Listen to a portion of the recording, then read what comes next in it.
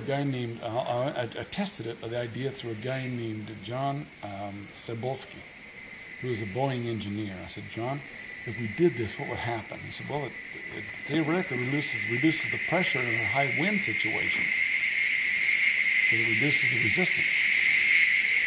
Sure enough, we stood 2 or 3 hurricanes already.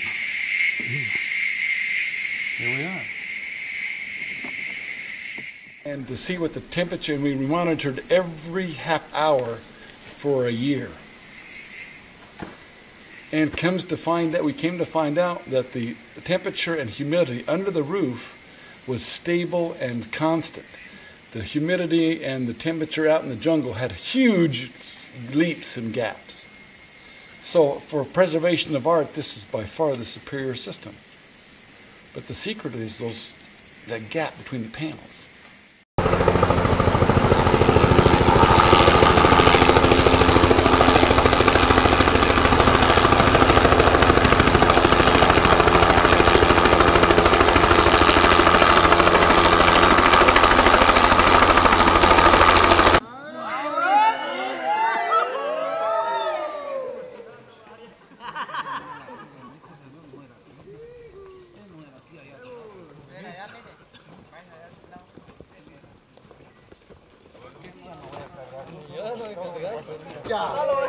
Poco